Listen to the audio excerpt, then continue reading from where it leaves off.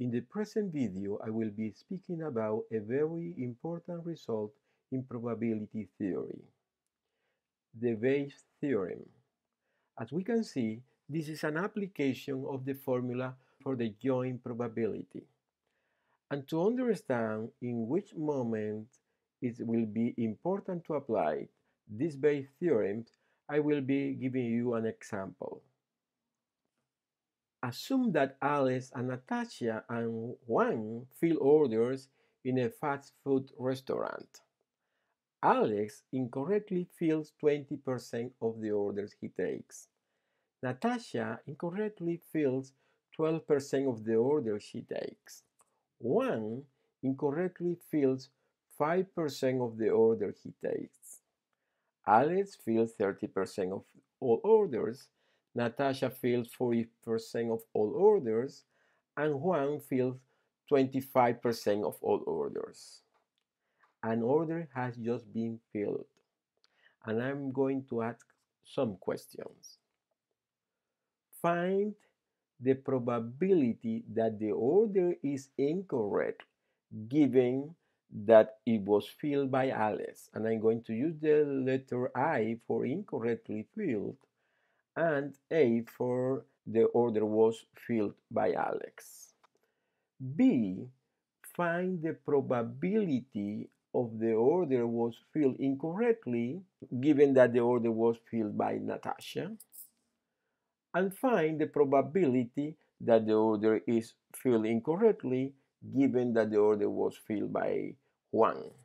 The answer of these questions are given in the information of the problem. For example, this question, the probability that the order is incorrectly given that it was filled by Alex, is given here because they tell me that Alex incorrectly fills 20% of the order he takes. That means if Alex takes an order, there is a 20% probability that this order is incorrect. So given that Alice takes the orders, there is a 20% probability that it will be filled incorrectly. So I'm going to type this, that the probability of I given A equals 0.20. So the answer of this question is actually given in the problem. Here, for example, what is the probability that the order is filled incorrectly given that was filled by Natasha? And I notice here that they say that Natasha incorrectly filled 12% of the order she takes. So it means that given that the order was filled by Natasha, the probability that be incorrectly will be 12%. So I'm going to type this, that the probability of I given N is equal 0.12. And finally, find the probability that the order is filled incorrectly given that was filled by Juan. Is given also here. Juan incorrectly fills 5% of the orders he takes. So the probability of I given Juan is equal to 0.05. We notice here we can find some probabilities, some conditional probabilities from the information that the problem is giving me. You get another questions. And this question is, what is the probability that the order that was filled was incorrectly filled by Alice? So there is an order now, and we want to know what is the probability that this order is filled incorrectly and also filled by Alice. So in this case, the question is different. The question is, what is the probability of Alice, A, and I? What is the probability that the order was filled by Alice and at the same time was incorrectly filled? So you can type it in this way or this way. You know that it's the same thing. This is the symbol that we use for and in probability. Okay, if we want to answer these questions, then we need to use the formula of joint probability. So, and this formula, remember, is the probability of A and B equal the probability of A times the probability of B given A. So if I want to answer this question, I'm going to use the probability of A times the probability of being incorrect, given that was filled by Alex. So I'm actually using here the formula of the joint probability. And then this will be 0.30 because they tell me here in the information that Alex fills 30% of the orders. So the probability that an order is filled by Alex is 30%. Also, I know that the probability that the order is incorrect, given that was filled by Alex, is 0.20. So I know this information. The only that I need to do is just multiply it, 0.06. But what happened is the question is in a different way. So we find the order that was incorrectly filled. So we know now that the order was filled incorrectly. What is the probability that it was filled by Alice? So now it's again, what is the probability that it was filled by Alice? But the probability that the order was filled by Alice is 30%. Yes or not? Yes. But now we notice that the order is incorrectly filled. Now, maybe now the probability that it was filled by Alice have changed. And we want to know what is this probability. So we want to revise the probability that the order was filled by Alice. Because now we have more information. Now we know that the order was incorrectly filled. So if we want to do that, now the information is not here. Now the question is, what is the probability that the order was filled by Alice given that it was incorrectly? So the question gives me some information, and from this information I could easily find these questions, find these answers. But now there is another question that I cannot answer immediately. So the Bayes theorem is gonna tell me how to answer this type of questions when we get this type of questions and we have this type of information. And I'm going to explain what is really the information that we have received in this problem. So this will be the revised probability. We call it in this way, revised probability. The probability, like Alice fills 30% of the order, so the probability of the order was filled by Alice is 30%. This is a prior probability. But if the order is filled incorrectly, now we are going to revise this probability to know what is the probability of Alice given I. So let's explain what type of information we have received here and what is this Bayes theorem and how can we apply it to solve the questions. To apply the Bayes theorem, we obviously will need to have a sample space. And in this sample space, we need some events that are exhaustive mutually exclusive events. What does it mean, the exhaustive mutually exclusive event?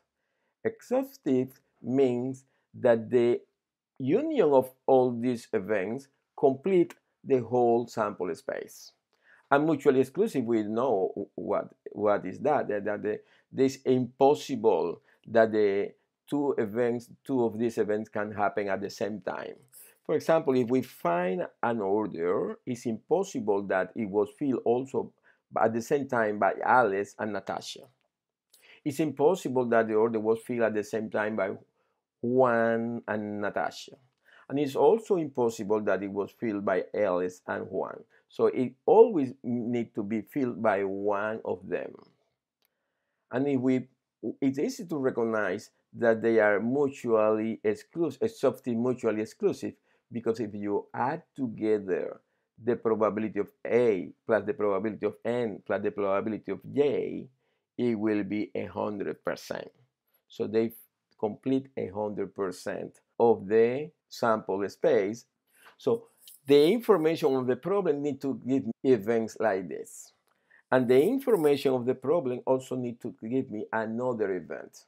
Obviously, whatever other event will have an intersection with the event that we have at the beginnings, because the event that we have at the beginning complete the whole sample space. Any other event will have an intersection with at least one of them. And the event that I'm going to tell you now is that the order is filled incorrectly.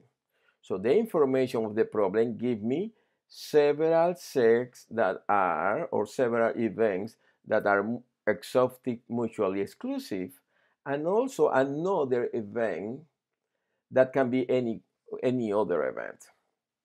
And what I want to show you is that with this information, I can solve the problem that we have.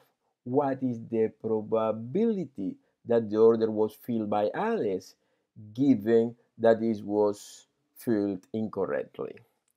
Let's see. We know if this is I, the incorrectly, and all these form the sample space A, N, and J, then for sure this I will be the union of the A intersection I, because I gonna be intersecting at least one of these events.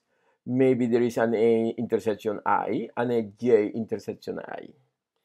And I know that the probability of the union will be the sum of the probabilities. So I can find the probability that the order be incorrectly. First. Second, I know the formula that the probability of A and B, so A intersection B, will be the probability of A times the probability of B given A. This is the formula of the joint probability.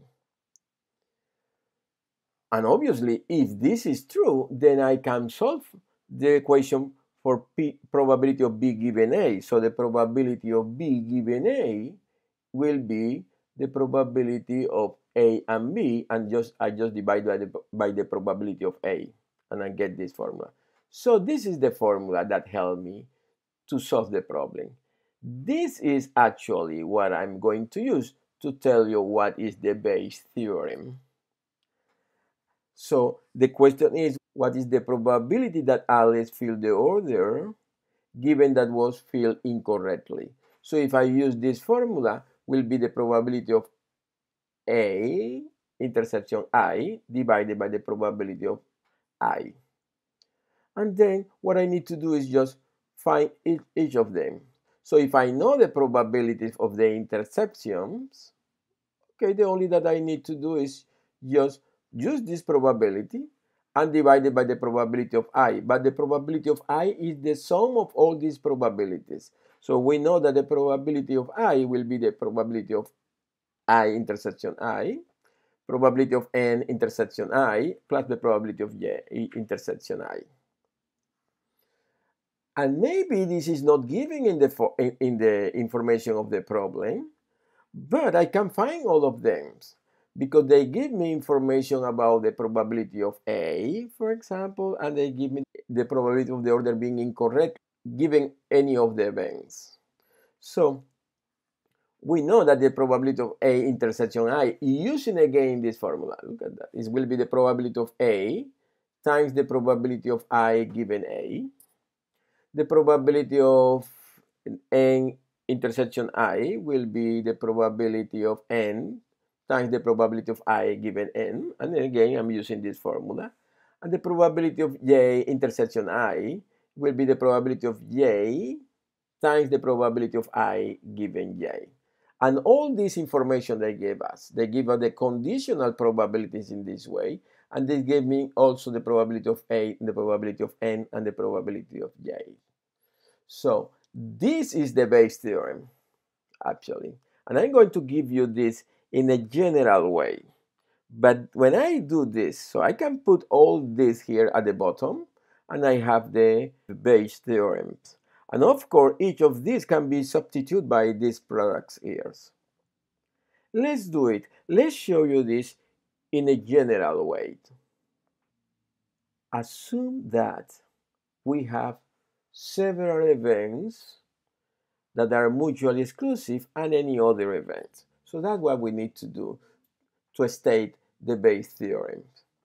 Given a collection of exhaustive mutually exclusive events, let's call it E1, E2, E3, could be more than 3, could be 4, could be only 2, but could be more than 2, it could be 3, 4, 5, etc. And given any other event, let's call it B.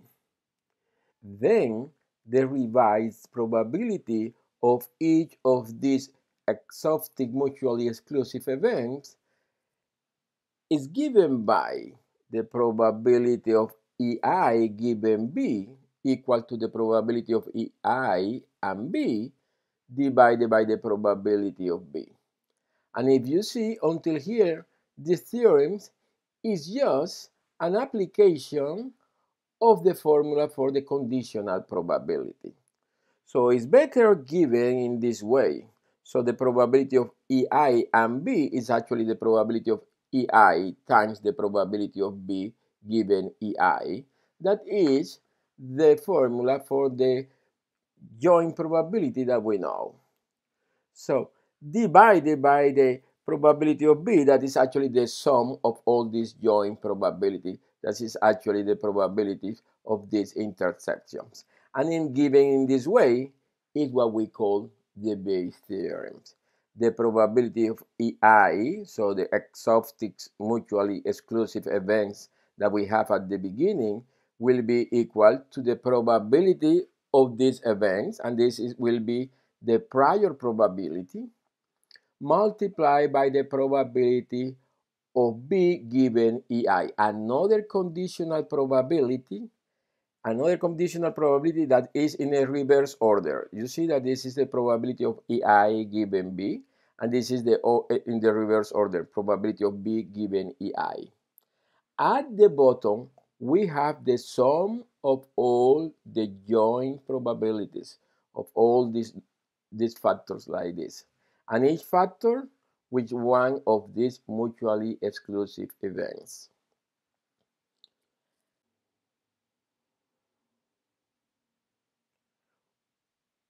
When we have a problem in which we can apply the Bayes theorem, it will be a good idea to use a table to solve it.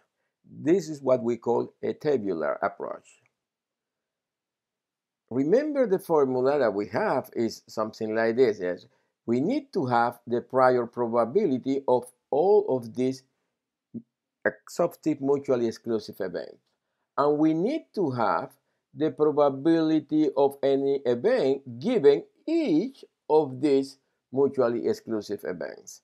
If we have that, we can make a table like this.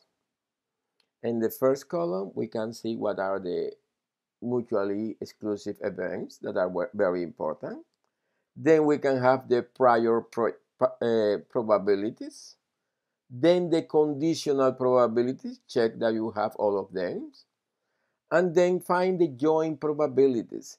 The joint probabilities, so it's actually the product of these two numbers. So we can use the table to make these products. And then add together all these joint probability, because this is the number that will be at the denominator. And finally, just compute the revised probability dividing one of these, depending on the question, one of these joint probabilities, because actually what we have at the top is one joint probability. So divide one of the joint probability, depending on the question, obviously, divided by the sum of all the joint probabilities. So we work like this. We type all the events. We check if we have all the prior probability of each of them to check if these are really mutually exclusive events, exhaustive mutually exclusive events. Together, adding together all these numbers, the answer needs to be 100%. So the answer of all these probabilities need to be 1. Then find the conditional probability. So this is also given in the problem. So when you check that you have all the conditional probability of the other event given each of these mutually exclusive events. And then when you have all this, just make the products. Multiply the prior probability times the conditional probabilities. And obviously, for example, if the question is related to the second event, you divide this divided by the total number. So you need to add together the joint probabilities. And this is actually the probability of the other event. This is the probability of B. So in case that you are interested in the probability of B, it's just the only thing that you need to do is just add together all these joint probabilities. And if the question is what is the probability of E2, the revised probability of E2 given B, for example, then you just need to divide this divided by the sum of all of them. So another way to type this is with the sum at the bottom, for example. This will be another way to type the Bayes theorem. Let's work a problem to see how it works in real life. So let's solve the problems related to these workers that filled the orders in that restaurant at the beginning. So remember, Alice, Natasha, and Juan fill orders in a fast food restaurant, and we want to know what is the revised probabilities. Yeah? Remember all the information that we have, and this is the Bayes theorem. So we have that the probability that the order is incorrect given that was filled by Alice was 20%, that was given in the problem. The probability that the order is incorrect given that it was filled by Natasha, it was 0.12%, 12%, sorry. And the probability that the order was filled incorrectly given that was filled by Juan is 0.05. So this was given in the problem. Yeah? For example, here Juan incorrectly filled 5% of the orders that he takes. So when there is an order filled by Juan, there is a 5% probability that it will be incorrect.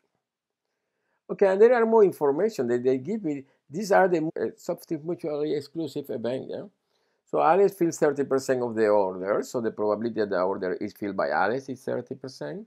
The probability that Natasha fills an order is 45%, so 0.45.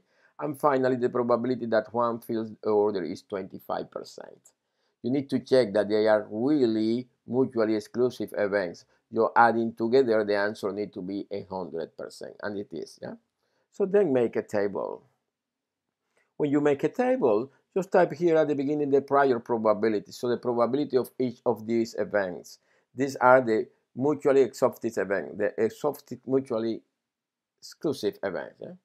And then say prior probabilities will be the probability of each of them. The probability of Alice 0.30, 0.45, 0.25, and we check that the answer must be 1. Then type the conditional probabilities. And the conditional probability of the other event, in this case our incorrect order, the probability that the order is incorrect given that was filled by Alice. This is 0.20, the next one is 0.12, and 0.5. So type of them. The sum of all these numbers doesn't need to be any number, so it could be anything here. And then find the joint probabilities. The joint probability is just the product of these two. So 0.30 times 0.20, 0.45 times 0.12, 0.25 times 0.05. So it will be, the first one will be 0.06, the next one will be 0.054, and 0.25 times 0.05 will be 0.0125. Add together all this, the joint probabilities, and when you add together, the answer here 0.06 plus 0.054 plus 0.0125 equals 0.1265. And then depending on the questions, you are going to find the revised probability. For example, here, what is the probability that Alice fill the order?